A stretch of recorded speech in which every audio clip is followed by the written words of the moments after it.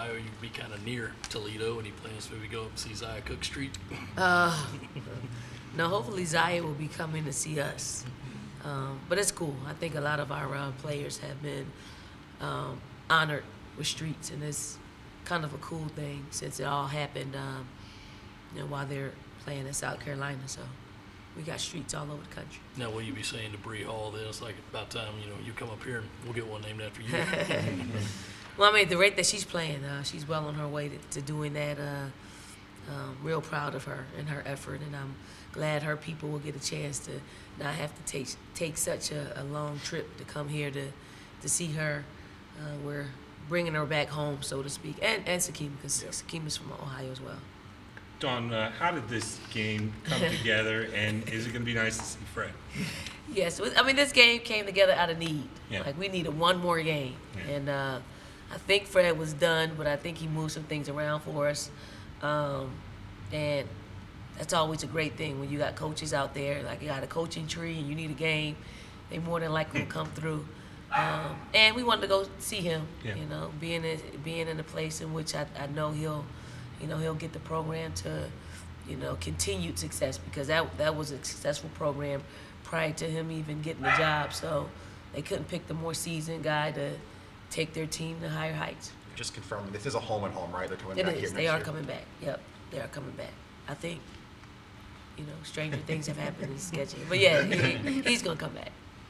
We'll give him his ring as well. Like he didn't get his did he?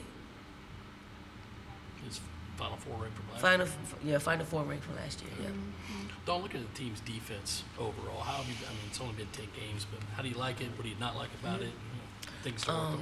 I mean, what I like about it is progressing. Like we're pretty good, but we're progressing. We're actually able to scheme because we're able to scramble, but we're also able to just, detail little things that our players are able to pick up, even the youngsters. And then although it takes a little bit of time for them to kind of get some reps at it, once they get it, it's one more thing that we could add to what we already do well on that side of the basketball. Was there one base that you would prefer them to have, as in man, zone, 2-3, what have you? Oh man, I'm man. Sure. I'm man. When we got to play zone, it's always like, like what? And I do think we do have a zone in. I think we played a little bit of it the last game, and we'll continue to try to, ramp that up to see if we can give somebody something a little bit different. When you look at Bowling Green, do you see similarities between their team and maybe some of the stuff you guys did? Is anything Fred doing there that kind of sticks out? I mean, a little bit. I think when you're around some people for as long as we've been around, some stuff looks similar. He probably has taken maybe a thing or two and added his spin to it. But I mean, he inherited a team. I do think he'll get on the recruiting trail as he already has, and it'll look more so like he wants it. I think he's instilled the discipline because they're real calculating, they're real good at what they do, and they stay within what they do, and that's a mark of a really good coach team. Dawn, there's probably no other coach in America who could break you down in what you guys do more than Fred. I mean, do you have any wrinkles? You have any wrinkles up there for him? I mean, no. I mean, when you start having to just game plan according to them being in our program a long time, then he gets the advantage. I think we're gonna be who we are. I mean, we're 10 games in. I don't think you can scheme enough. We're gonna be who we are.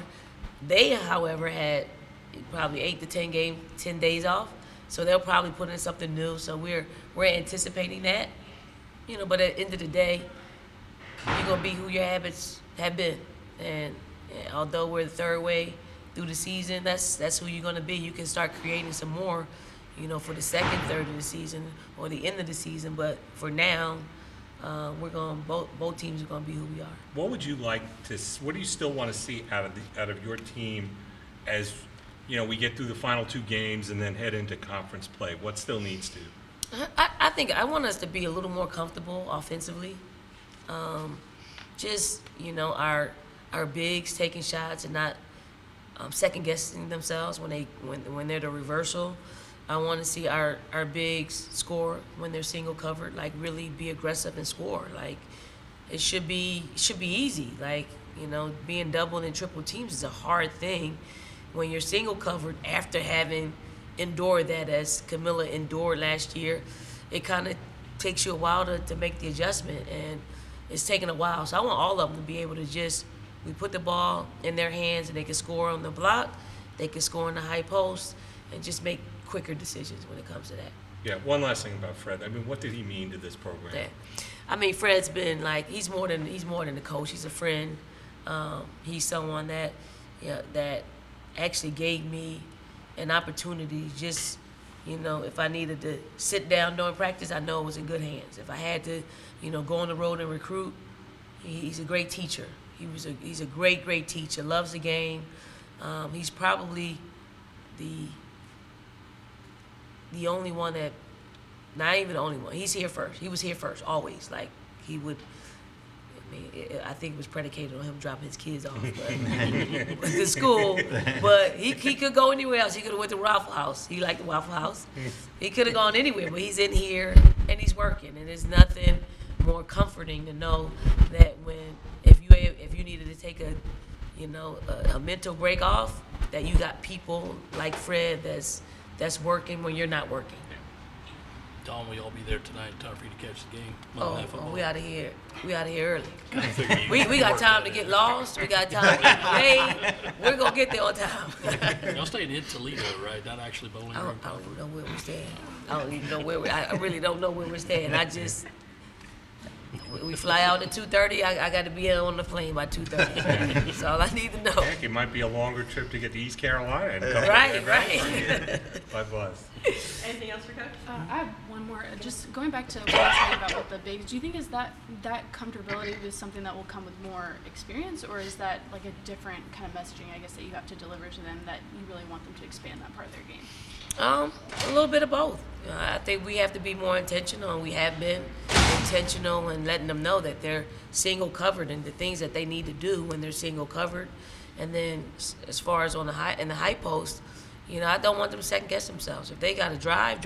If they got a shot, take it fluidly. Like, don't, second guess whether you should make the high-low pass or reverse the ball, or it should be a lot smoother, the decision making. I know they're trying to please us. They're trying to make the right decision, and in doing so, they're losing the best option on the floor at times. Thank you, Coach. Thank you. very Safe much. travels. Thank you. Yeah. Appreciate it.